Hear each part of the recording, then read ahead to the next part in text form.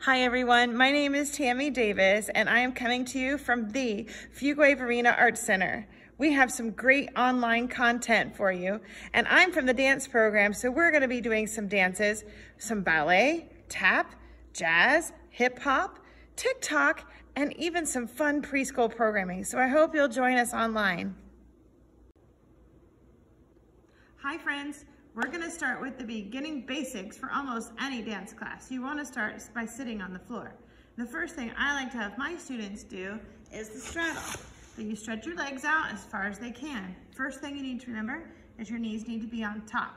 If you do gymnastics, sometimes your knees will roll forward. So for dancing, we want to make sure your knees are on top. Okay? The next thing is you want to sit up straight in your body. So lift your chest and pull your head up and make sure you're as tall as you can be.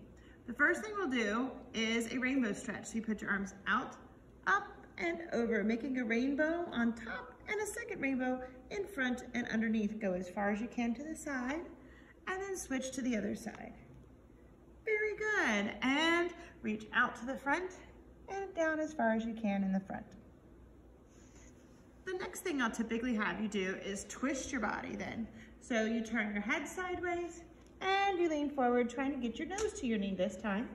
Same thing, come up, be strong in your shoulders and your body, and twist to the next side, trying to get your nose towards your knee. And then once again in the middle, reach out and down. Very good. The next thing I like to do is called the butterflies. So you put your feet together and you gently move your knees. Very good.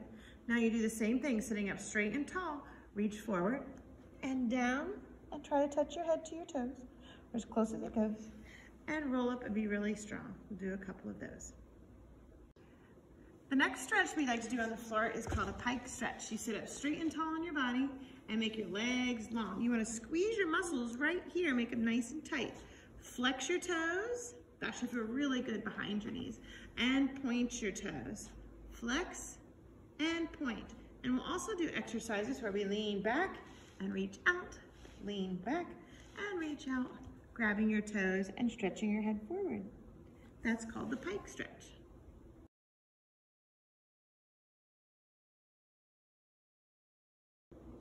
We're going to start with the basic positions of ballet.